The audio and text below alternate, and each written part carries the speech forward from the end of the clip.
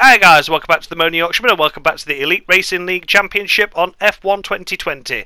As can be seen, we're at Mexico this race and we have qualified in P4, while our crazy teammate Matt has qualified in P9 with a alternate strategy starting on the mediums, but most of us going for soft tyres. It's a circuit I normally go well at, so I'm looking forward to having a strong result as we wait for the 5 lights to go out now, which will be any minute. We've got Brent ahead, we've got Dom the man behind after impressive qualifying there in that Mercedes, and we've got the dual Alpha Tauris ahead of Joseph Plampot and Ice One Ollie.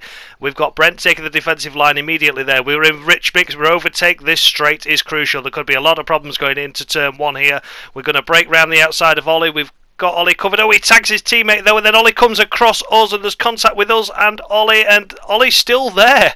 What a great save by Ollie there. That was really close. Ollie collecting it himself after contact with his teammate, but it's not over yet because Don the man's there, but he gets boxed in by Ollie. Then we try and go around the outside. Brent goes around the outside of all 3 of us. Ollie squeezes us onto the grass. We've got nowhere to go. Then we get up the back end of by Don the man, and then Jamie's coming round us outside. So wow, we've gone up 2 and then down 2 immediately. We were qualified 4th, we got up to 2nd, then down to 3rd, then down to 5th. It's all going off, it's all kicking off. Don the man has got through into P4.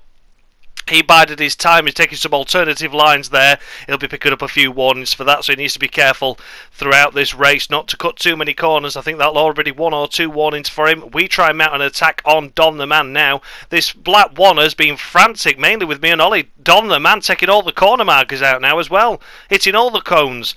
So it was a chaotic start there. Ollie having a good start, but then tagging Joe put him into our path, so we tagged him going into the 2nd turn. He gathered it all together, and then there was an absolute cluster going into 4, 5 and 6 where Brent came round us outside. There was Don the man up the inside but got boxed in by Ollie. It was just all kicking off, wasn't it? So yeah, a frantic start, but thankfully we're all still pointed in a straight line and all pretty much in the positions we qualified. So okay, not the best start. I was hoping to stay and maintain that P3, maybe even into P2 at the start there, but it didn't happen. But I'm trying to get back into P4 now as I make a lovely move around the outside of Don the man there. Don giving us a little bit of room, which was nice of him.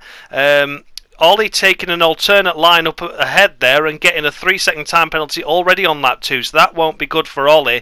Really needs to be careful now with those corner cutting penalties because they could be crucial come the end of the race. So we're back up into P4 where we qualified, and wow, it could have been a tale of 2 fortunes there. I can't believe we're still in 4th. We could have been leading this race, or we could have in fact been down at the back of the field, but as it stands we're in P4. We're up to P3 briefly, I believe, now as we're coming into lap 10. There's a couple of cars ahead pitted. It's our turn to pit now. The pit stop window is open and we are diving into the pits. Our soft tyres wearing away there, and that means that Drum Tank, who started at the back actually, Dominic Orlando, means that he's trying to carve his way through the field. So we're into the pits, and now, oh dear, they've got a spare wing for us. Unfortunately, on that first lap, we picked up the slightest bit of wing damage, but because it's such a shame, because the game automatically changes damage unless you tell it no, it'll change your wing anyway. So that has cost us quite a bit of time, and also cost us with the battle with Ollie as well, which is a shame. That I should really check that, but we got caught up in Monaco by not changing his wing, and this time around we've got caught up because the wings changed and we really didn't need to. I didn't even know I had damage. So yeah, as you can see now, a few cars around us, in fact all of them around us, has picked up at least 3 seconds worth of time penalty. Here's Ollie exiting the pits, and yet we have come out behind Ollie now, unfortunately. He's gone for another run on the soft tyres. We've got one more stop to do in this race. I've gone soft, medium, soft, and it looks like Ollie is going soft, soft, medium, and that is Dustin, who has yet to pit on his sole medium tyres. He's going for the 1 stop. He's going mediums onto hards. So yeah, he's holding us up at the moment, but he's got no right to just to let us through and let us past. He is racing us for position after all, and he wants to keep making time up on the cars that he's racing around with that same strategy. So I believe that's our teammate, isn't it, Matthew D'Souza. So we're going to get the DRS on him here. Another alternate line there by Dustin, taking the Don the man line, and we're through on him there. He does let us go in the DRS. It was fairly pointless in fighting that. We take a agricultural line going through that corner just to make sure there was no contact between me and Dustin. We're not racing for position as such, but we came together on track. We had a nice little battle there, and we're through. No doubt harm done. Had we not had to have that wing change, which we really didn't need, we'd have been ahead of Ollie, so that was a bit frustrating. And as you can see ahead of us, we've got Brent that's gone onto the hard tyres after starting on the soft, so he's only doing a one stop, and it turns out that the one stop was the way to go. We jumped to lap 24 now. It's time for our second pit stop, so all he's worn is softs out. He stopped a bit later than us, and we are diving into the pits now for our final stop onto the softs. And with the Brent on hard tyres was just driving so consistently. I came out of the pits, I was 8 seconds behind him. I only got to within 4 seconds of him, and I couldn't actually catch him any further than that. And then he started to break away again as his hard tyres were just putting in the consistent lap times. He wasn't quick, but we couldn't put a dent in him. Our initial fast pace on the softs and the mediums compared to the hard just wore away after a few laps, and then it was just stalemate. So Brent, with a cracking strategy, pulls himself ahead of myself and Ollie, who've gone for the two stop.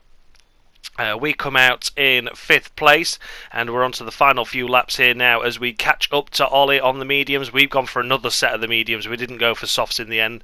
We didn't think there was any point risking it. Ollie was picking up quite a lot of penalties. As can be seen, we've picked up 3 seconds ourselves as well.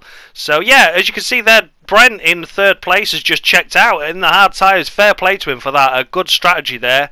Can't be blamed for him for having to see what, you know, he made what worked for him. We've got a warning for corner cutting there as we're taking agricultural lines now, trying to overtake Ollie. It is for position on track, which is always nice, but not really a position as such. Ollie picking up all those penalties means that we're going to finish ahead of him regardless, so we're on for a P4 finish. Don't need to do anything silly or anything desperate on Ollie.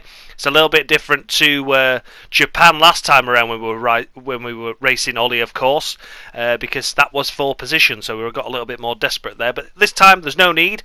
We've saved ourselves for the straight. We're into rich mix. We've got the DRS enabled as well and overtake, and we're going to go for a fairly easy pass down the extraordinary long straight here at Mexico. A circuit I do enjoy, actually. It's not a favourite of everyone's in this league. I know a lot of people were moaning when it was announced for the race calendar, but nonetheless I really enjoy it, and the second help in the DRS just to break away from Ollie, so that can't be a bad thing, can it? Although I think Ollie will come back at us more than likely. He never gives up, even if it is with penalties. We take a slightly wider line there, but all good. And yeah, it was an enjoyable race overall, I would say. It was certainly a good battle with Ollie. Brent pulling out a blinding strategy, and the start there, it was so chaotic, but thankfully we all made it through and we all continued and lived to fight another day, because there could have been so many cars pointing in so many different directions there. It was a credit to the league that we all kept going and kept it in a straight line. So we're about to start the last lap now. Ollie's given it the full beans for this last lap. He was saving overtake, he was saving rich because he was saving everything, but of course, even if he overtakes us, so long as we stay within 12 seconds of him, we will net the position due to penalties. So it breezes past us, no problems at all. Then we outbrake ourselves a little bit giddily, trying to fight up the inside. We cut the corner and we pick up another 3-second time penalty. So he's got 12 seconds, we've got 6 seconds. That means I just need to stay within 6 seconds of Ollie, and I will gain that position on the road overall. So yeah, shame for Ollie to pick up so many penalties. As mentioned, on that first lap he picked up 3 seconds instantly due to running so wide. But that's the nature of the beast with league racing, of course. We need to set some sort of penalties and have some rulings, otherwise everyone would just be driving absolutely everywhere on track. Joseph and Dom, they'll know what I mean. They know how to cut the corners without gaining penalties, so that's why they're always quicker. Me and Gomez have been lobbying for strict penalties on the ERL, but they won't have them. They won't have them. Will you, don't show it, Dom? You won't have them. But anyway, we're going around the final couple of corners. We've got the confetti flying. We didn't win the race, but we get to see the confetti because the leader has already crossed the line. We go wide at the final corner, just for good measure there. And we cross the line in P5, but we will be elevated into P4, just like that. There we go, P4, a lovely result for us. We're very happy. We'll take that. Thank you very much. And driver of the day is, of course, Dom Drum Tank, who started at the back and went for the hard tyres onto the soft tyre strategy, and he finished second overall there. Looking at that, Brent, a cracking podium there, and a great strategy by him as well to get himself on the podium. Fair play to him for that. And as you can see now, the driver's spraying the champagne. So yeah, we've done well. I'm happy with that. We've done really well this season. A solid P4 finish there is not to be sniffed at.